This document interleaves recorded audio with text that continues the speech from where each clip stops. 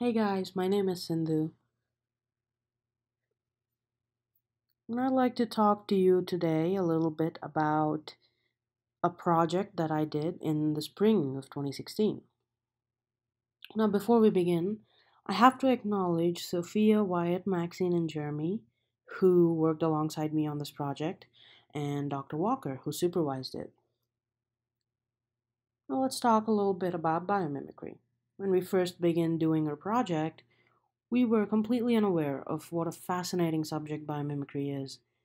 By the end, we discovered how amazing its applications are. So, hopefully, by the end of this presentation, you'll share this excitement with us. Biomimicry is essentially any kind of design, engineering, communication, architecture that's inspired by nature and its organisms. Now, biomimicry has a lot of applications in fields like energy, architecture, agriculture, medicine, and communication. Here you see a few examples. There's a high-speed train designed to minimize friction caused by air resistance, inspired by kingfishers' beaks. Growing food in sustainable ways inspired by prairies.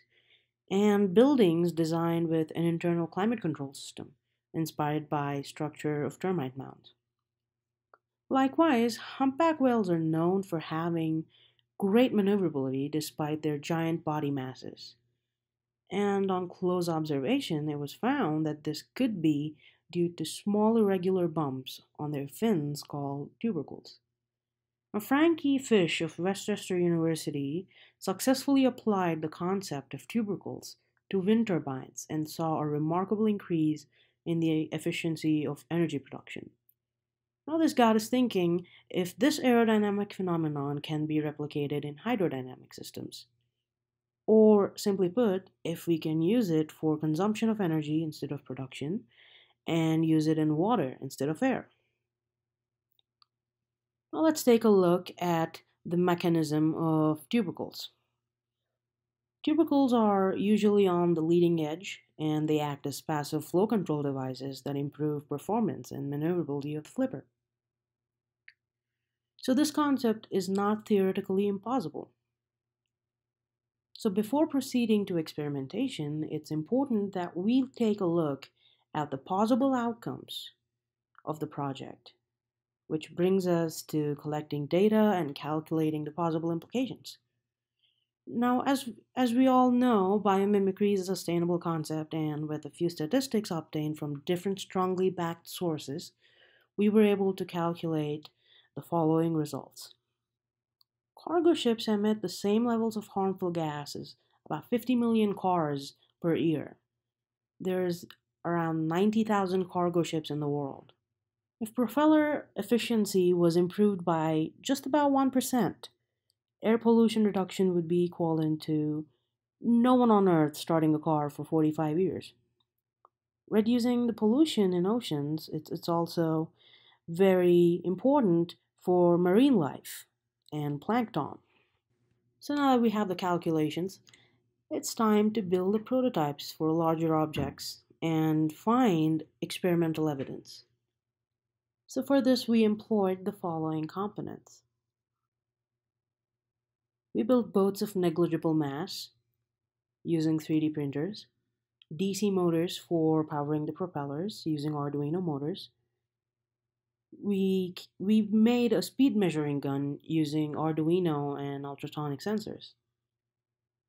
We used troughs for controlled water flow, made them out of wood and metal, and we created a wireless start function using NRF24 wireless transceivers, which are essentially like Bluetooth, but they employ a parallel communication method, allowing us to start two different motors at the same time. I won't bother you with the details of all the glitches and complications we ran into in the process of constructing these elements, so I'm going to jump right ahead to the finished product. Once executed, our products came to look like this. Now that the project is constructed and put together, we proceeded to the testing phase. During this test, we were able to prove our hypothesis with a remarkable 44% increase in velocity between traditional propeller and the tubercle propeller. Measuring both velocity and acceleration was essential, as we had to make sure that on a larger scale, the boats don't hit a threshold where the values go spiraling down. The velocities were pretty consistent, proving that the threshold doesn't exist at the farther distance. Or in layman terms, we raced two boats, one with a conventional propeller and the other with the tubercle propeller, looking to see if there was any speed difference for the same amount of current used on both of them. And turns out there's a 44% more efficiency and a 44% increase in the speed of the boat that used tubercle propellers. Here you see a table of average values we obtained in multiple testing trials.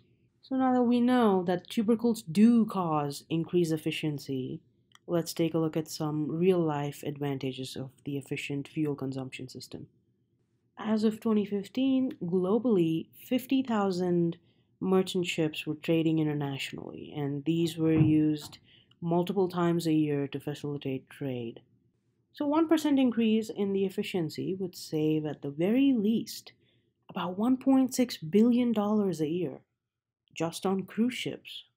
Most container ships are designed to travel at speeds around 24 knots.